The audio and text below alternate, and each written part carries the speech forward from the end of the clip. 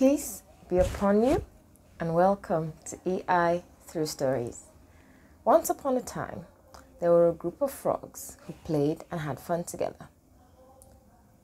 One day, as they were playing, two frogs suddenly fell into a huge pit. They tried and tried to jump out, but they were finding it so difficult.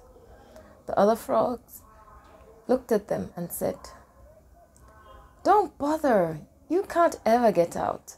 Stop trying so hard. Save your energy. Don't waste your time."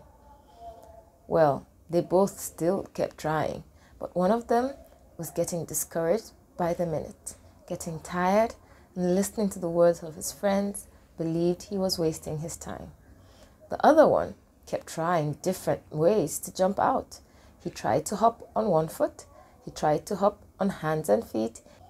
He tried to take a running jump, and he kept trying and kept achieving better results, and all the while the others were telling him to stop.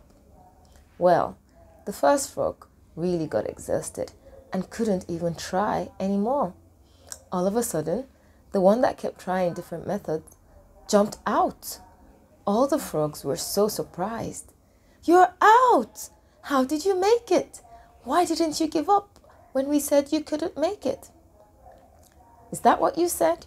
Well, I didn't hear you. I saw all your gestures and movement. I thought you were encouraging me." That story teaches us a lot of things. What did you learn? For me, it just tells me that I can be my own best cheerleader. It also does show that when you believe you're being supported, you get more strength and more energy. So surround yourself with positive people who will support you. Till we meet again, what stories are you telling yourself today?